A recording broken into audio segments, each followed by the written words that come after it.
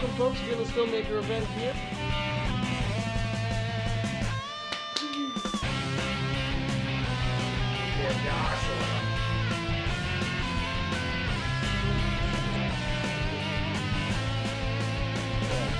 Roll sound.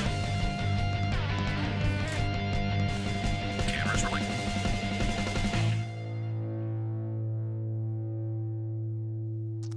With little more than a video camera and a microphone, documentary filmmaker Melody Gilbert has taken her audiences on some pretty diverse journeys. From the light and quirky Married at the Mall to the gut-wrenching films Whole and A Life Without Pain. She's taken time off from promoting her most recent film, Urban Explorers Into the Darkness, to stop by and visit us here at Butter City. Melody, thanks for coming out. Thanks for having me. So, I mean, you've got 4 documentaries behind you, and I'd like to kind of go back to the beginning and kind of see like where you started out. Talk about kind of how you got in the business and how your career started off. Well, I've been in the business for a really, really long time, like more than 20 years, because I came out of the news business. I actually worked in TV news for many years. And that's where I learned how to tell stories using visuals. I was a video storyteller for a long time. It was just short things. So, minute 30. Were you editing or you? Oh, I did, at the beginning you do everything. You shoot, you edit. And actually I didn't do much shooting. The cameras were too big. So I always had like, camera guy. So that's my background. I came out of news, and while I was working in news, I ended up kind of moving into the special projects units and doing investigative work or documentaries or anything I could get my hands on that was outside of daily news. And that's kind of how I learned how to make docs. I didn't go to film school. Yeah, well, you did. You kind of did your own film school. My own way, yeah. I mean, those stories are probably no more than 2 to 5 minutes?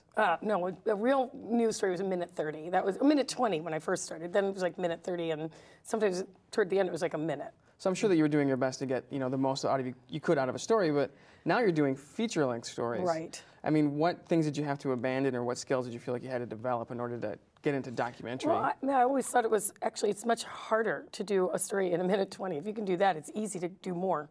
So if you can have a beginning, middle, and end in a minute 20, then you're good for a feature.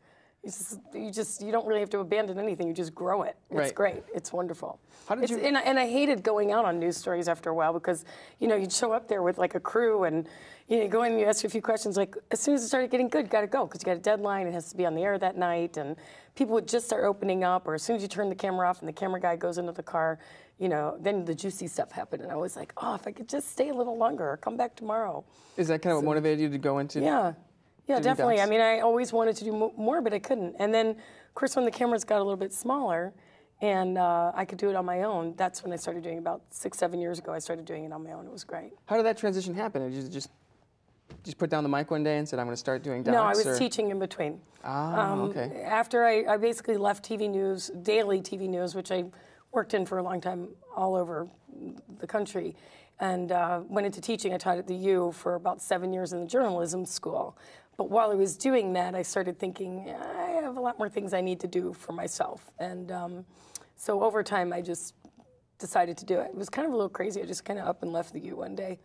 And, really? Oh, yeah. I think back what I did is ridiculous. But I got it done. So, and when you said I've made 4 independent documentaries, they are truly, I mean, I've done them pretty much myself.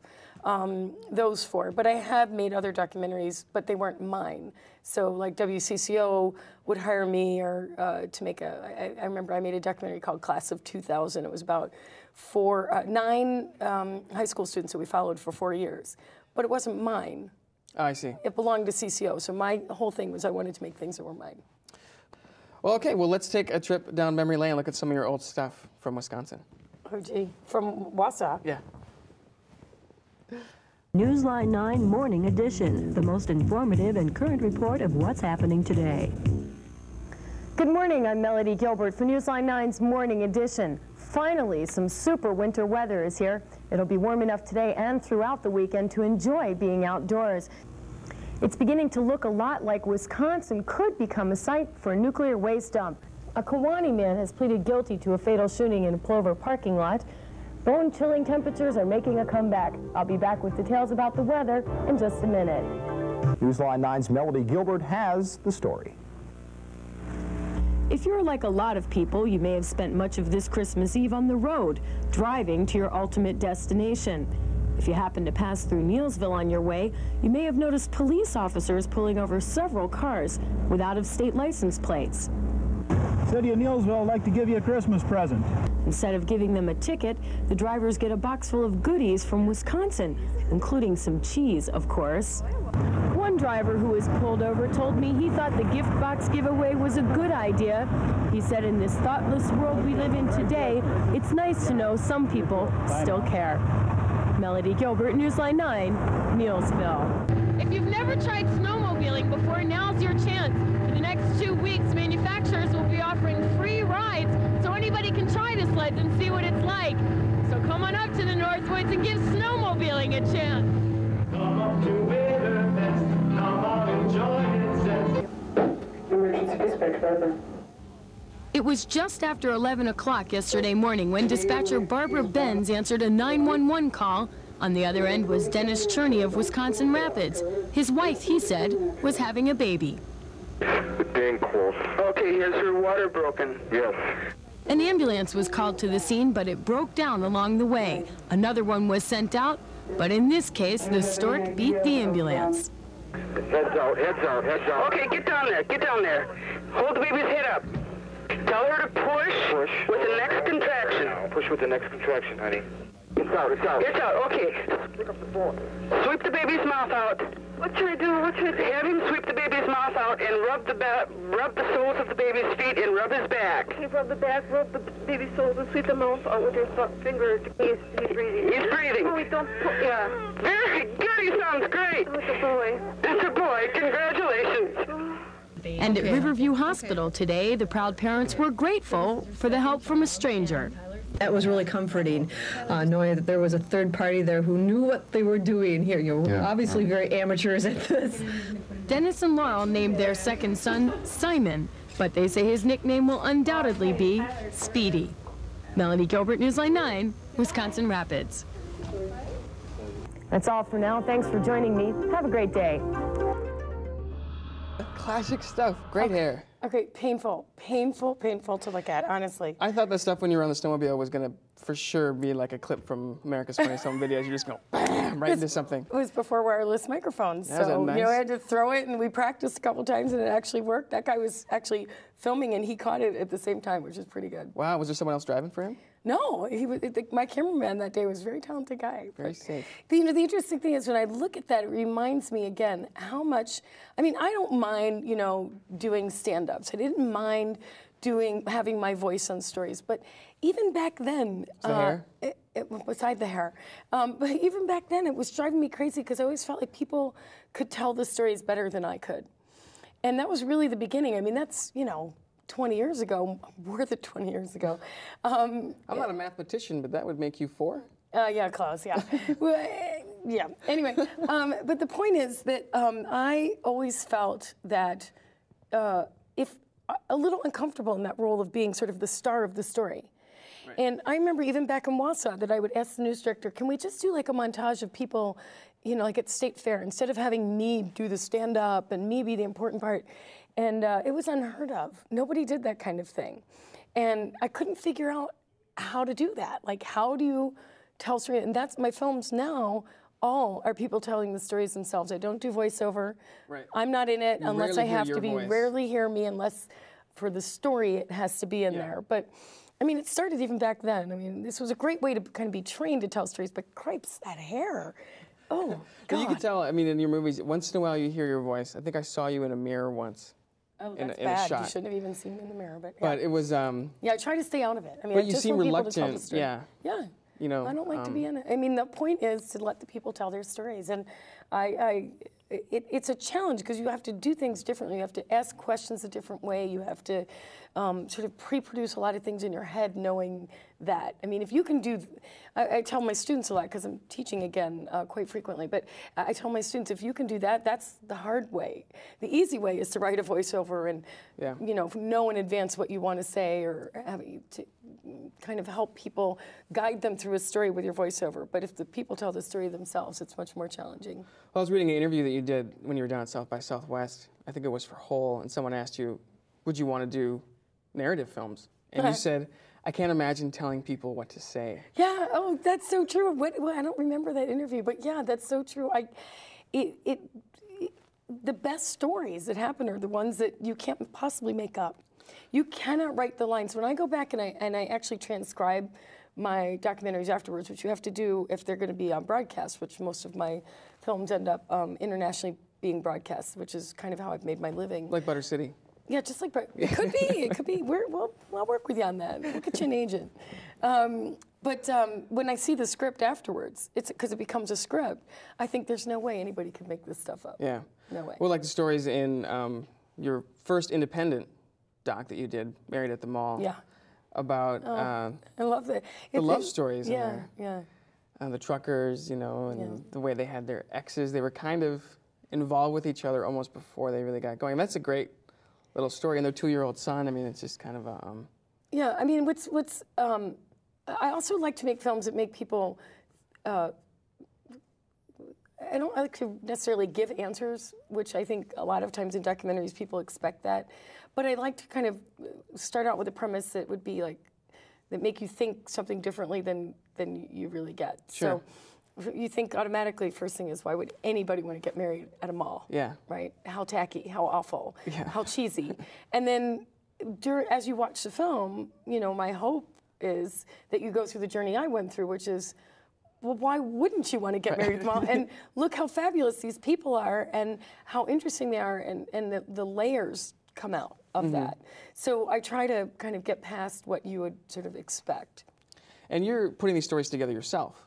Yeah, I do. Well, in Married at the Mall, I did virtually everything. Shot, edited, produced, direct, everything. And actually, Whole and A Life Without Pain, all 3 films, I pretty much do it myself.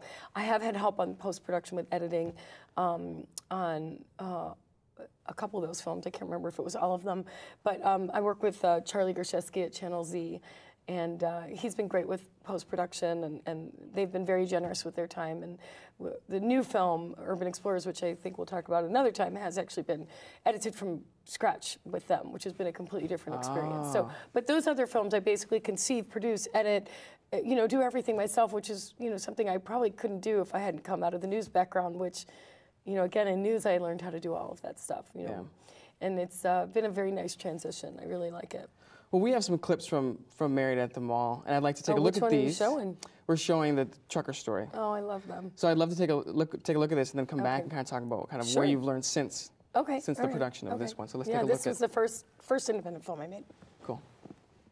Going to the chapel and we're gonna get married. Going to the chapel and we're gonna get married. Yuping and John are being married now in the Chapel of Love here at the Mall of America, and we're having so much fun. If so, answer by saying, I do. I do. Well, there always seems to be a big fascination with the Chapel of Love just because you can get married in a mall. I can't believe people really get married here. Wow. It's really exciting. I mean, I would love to be in there. Sure, it's Mall of America, but come on, I would not want to get married here. I figured that people were going to, like shoppers were going to be walking in and being like, oh, look, you know, and sitting down, and that didn't happen. So I think people are a lot of times very curious what kind of a person gets married here. People just like you and me.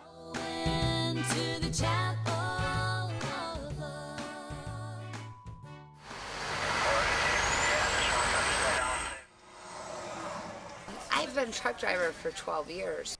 Oh yeah, PDQ, he's gonna come out the truck exit. Out here is a lifestyle. It's, not everybody can do it. It gets hard some days are rough. You know, you're with each other 24 hours a day, 7 days a week. Peter and I have known each other for 12 years. I'm marrying my best friend. I'll take a large glass of ice water and some cream, too, if I could. No problem. My name's Kim Hoffman. This is our son, Brendan Hoffman. At 2 years old, he's seen more of the United States than most people will ever think of seeing. Nene. Where's your nene? Well, she was going out with one of my best friends, and I always liked her. I always thought she was cute.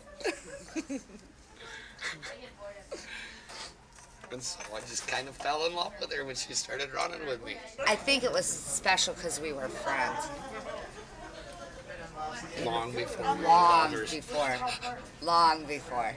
We were all best friends, his ex and my ex. Our wedding's going to be so simple. It's just going to be Marvin and Julie and Pete and I.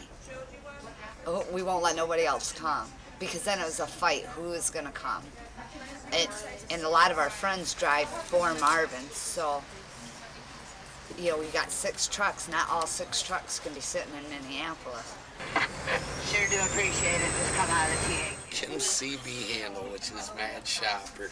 What better place for Mad Shopper to get married than all America? I love that story. Very touching. I think my favorite shot from that clip is the foreground cigarette smoke with the kid kind of in back yawning. I mean, it kind of tells a lot about what's happening there. And you have a lot of cutaways kind of covering your butt, really giving you a lot of options to put the story together the way you wanted to. Another thing I learned from news, and actually the most memorable moments of probably all my films are cutaways. And because they give a film texture, they really tell you what's in the room or what is happening at that time that doesn't come from a person talking. And I love that. And so I put a lot of things, like even in interviews, I put things in the foreground, or cutaways is to me everything. I mean, that was a great example of that. Yeah. I remember in Life Without Pain, which we'll show some clips from later in another show. I know that a lot of times when you see the kids, you see them going through these very difficult times, and there's toys in the foreground, constantly reminding us that these are children going through this. Right. I mean, it really stays in the forefront. Yeah. But so, I love those people. I mean, they're so happy. They're so happy, and everyone in the film, you know, that you meet at first. I mean, I feel like that's what's fun about this. Is in the end, you're kind of, there's so many people in that film that you kind of think, it's so nice to not worry about sort of the napkins or the matchbook covers or who's going to come to your wedding. These people just love each other, and you know, I actually stood up for some of the weddings. Like they would come there, and you have to have a witness, and it was just 2 people like madly in love, and they didn't have a witness, so I had to be their witness a couple times. So, but that took a year, and I learned a lot. That was the first film I shot myself, and I learned a lot by doing all the camera work, and I had a lot of problems with audio. I usually work with a wireless microphone, so I was constantly like pulling out the wireless mic and then trying to figure out, you know, who was on which mic. I mean, it was a huge learning experience, and I shot for a year at the chapel. And then as I was shooting, I was also editing it. So toward the end, you know, kind of put it all together, and then we showed that, and it's been really fun. So it's an interesting transition. So well, yeah, and it does very much seem like a longer version of a human interest piece. Yep. It seems to naturally transition out of your news background. Yeah. I mean, I get accused of that actually a lot. You know, people say, oh, I think Variety said something about the film Whole, which I think we're going to talk about next. That it would feel right at home in a segment, you know, on Oprah, and it's true. I mean, I think that sort of sensibility is what I bring to. I'm not a filmmaker in the classic film school, and I didn't do any of that stuff. So, but my background, I think, sort of shows through some of my films sometimes. Yeah, and in Whole, I mean that. Well, let's talk a little about the premise. I mean, that is a story about people who are very average. I don't use the word normal, but very average in every other way, except for they have this one obsession, and that they feel that they need to have their limbs amputated. Well, usually a limb, and it's usually a leg, and it's usually at a very specific Yes, they know location. exactly where their leg ends and where one of my favorite parts of the film. Yes. They feel like it's just extraneous, and they know exactly the point. And there was one guy who says that when he did get his leg cut off, that they left part of it on that shouldn't be. Yeah, he goes, it's a little bit here and a little bit there. Yeah. It's one of my favorite parts of the film. And actually, it was a transition moment for me in terms of wanting to continue filming, because I felt like if somebody is that obsessed with that and they can actually feel that, then it's really real for them. I mean, it's not something that anybody's making up if you can do that. Right. But, I mean, they're physically healthy in every other way, and whether they're mentally healthy or not is a question. Sure. And but you talk about changing perceptions. Right. When I saw it at the Central Standard Film Festival, I think it was in 2003, my thought was that it was going to be kind of some goth self-mutilation. Everyone thinks BME, body mod, people, gross, bloody, and it's so opposite of that, because actually for me too, and a lot of the films when I make them, the premise is what draws me in to make it, right? Fascinating. Who wouldn't want to know why would somebody want to be an amputee? right? Yeah. Why would somebody want to be an amputee? I had to find that out.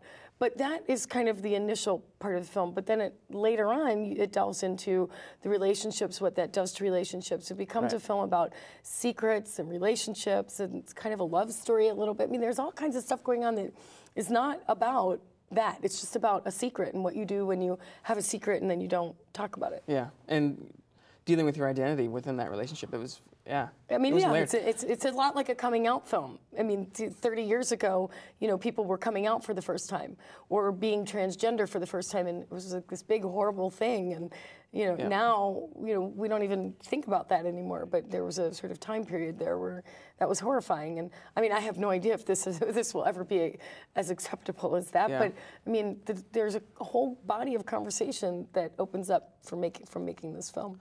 We're going to talk a little more about this after the clip, but can you tell us how you found this subject matter, how you came across it? Oh, you think I'm one of those, you think I'm an amputee wannabe, right? Maybe, I don't know. No, I'm not. But how did you?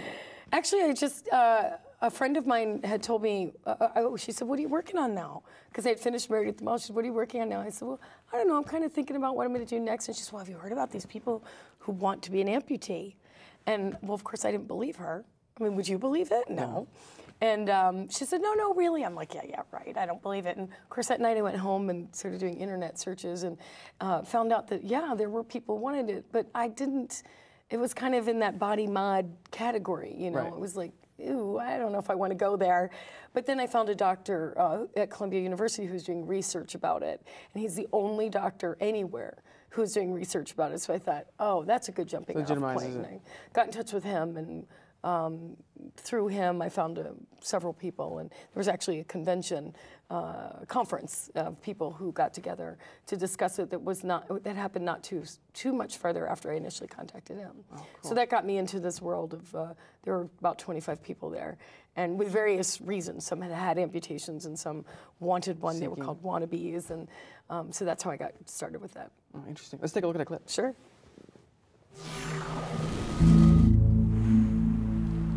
George Boyer is a guy who finally became a person late in life. There we go. I carried out the contents of a lifelong obsession that my leg should be amputated. And I very, very methodically planned an injury with a shotgun and was able to do that. And I felt absolutely as if transformed. If I die in the next instant, I'm fine, I don't care.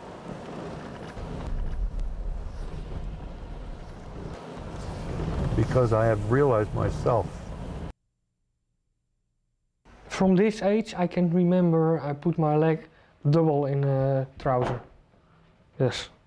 And I don't know why I did it, but it felt good. So this was the way it's supposed to be. And this part of my leg was away. And that's what's necessary for me. This part is not my part. From up to here, so it's not a part of my leg. I didn't get the choice. I mean, he knew about this when we got married, but I didn't. I think I wouldn't have married him. I'm sad that she's so narrow-minded. I see it as narrow-minded, that she couldn't accept me if I needed to do that. I mean, I wouldn't marry a person that smoked, so you expect me to be happy about someone that wants something like this done? I mean, maybe I am narrow-minded. I don't think it really is a deterrent against ultimately doing it. If I ultimately have to do it to be me, that would come first. She doesn't have the right to tell me I can't be me.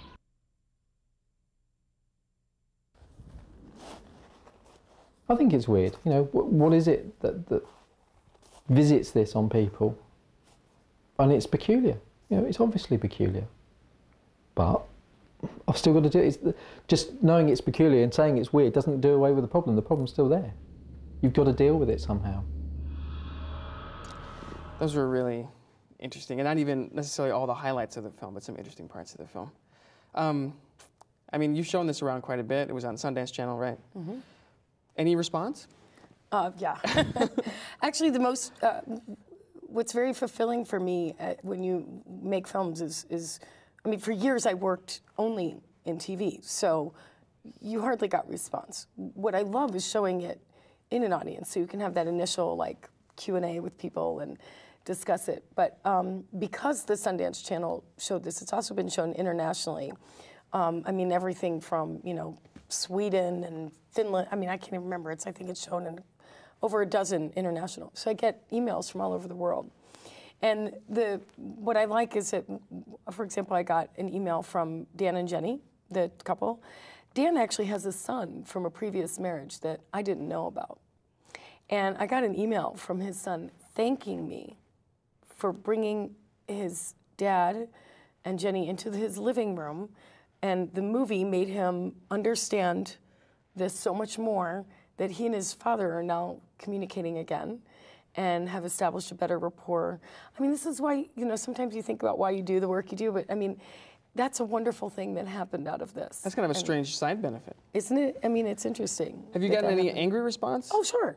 Yeah, people are annoyed with me sometimes, like, oh, you know, what about those people who, you know, would do anything to have their limbs, or their amputees not by choice, diabetics, you know, whatever it could be. But what's fascinating to me about that is that, to me, people always say to me, why didn't you put them in the film?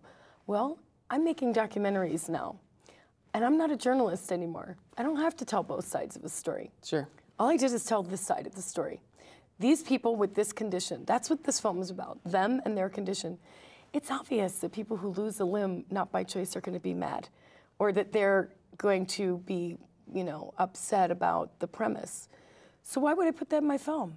Right. That's obvious. Can you tell us where we can find your films if we wanted to buy them or just see stuff online about it? You can go to my website is frozenfeetfilms.com. Okay. www.frozenfeetfilms.com, and also through there you can be connected to each of my films. So there's a link to Whole, there's a link to A Life Without Pain, link to Urban Explorers. So you can buy the DVD on my website. So that's probably the best place to go. Right now, neither one of them are in theaters. I think the Sundance Channel might be showing A Life Without Pain one more time, because it's also on that. But other than that, I don't. Yeah. You ask your local library to order it. Okay. And go to frozenfeetfilms.com. Yeah, frozenfeetfilms. Yeah. Well, I had a great time visiting with you today. We are going to have you back. Yeah, we're going to have you back, though. I know we're going to do another series of interviews based on kind of the other half. Yeah, because we have so much more to talk about. We do. So, thanks for having me. Yeah, thanks for coming in today. Okay. And to all of you out there, I want to let you know you can keep up with us at buttercity.com. Send us an email with ideas for stories or any questions or comments you might have. Thanks.